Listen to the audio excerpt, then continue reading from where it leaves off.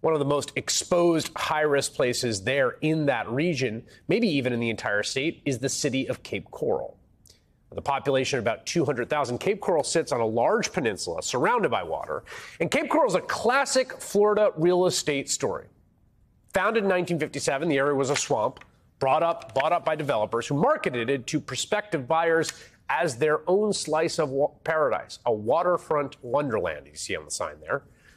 Back in 2006, PBS aired a documentary detailing the history of how the city came to be. Their salesmen spread out across the country and around the world, praising and sometimes exaggerating the joys of living in this new waterfront wonderland that was springing to life in Southwest Florida. Prospective buyers were flown to Cape Coral, where they were wined, dined, and taken on car, plane, or boat tours and subjected to a high-pressure sales pitch. They called it Fly and Buy.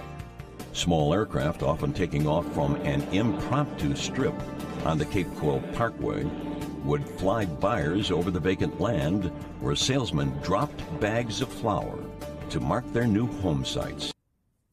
The thing is, as improbable as it seemed when they were doing that, it worked. As Michael Grumwald writes in Political Magazine, Cape Coral, quote, really captured the essence of Florida, precarious civilization engineered out of a watery wilderness, a bewildering dreamscape forged by greed, flim-flam, and absurdly grandiose visions that somehow stumbled into heavily populated realities. About 60 years after its founding, this is what Cape Coral looks like on a sunny day. It's beautiful, full of beautiful homes, and nearly all of which are on the water, all waterfront, thanks to the 400 miles of canals that weave through the city. And as you can see from the pictures, it looks like an incredible place to live. But of course, the danger is what happens when you get a near-direct hit from a nearly Category 5 hurricane on that peninsula that sits just a few feet above sea level. This is what Cape Coral looked like yesterday afternoon.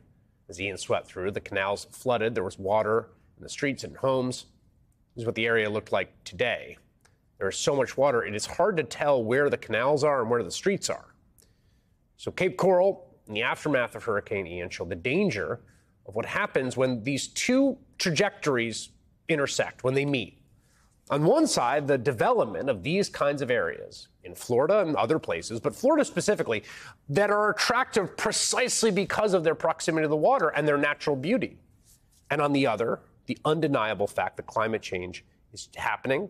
And as we put more carbon into the air, as we heat the atmosphere, it is producing more frequent, more extreme weather events that hit precisely those highly desirable areas like Cape Coral. What we're seeing today in Southwest Florida is the aftermath of that.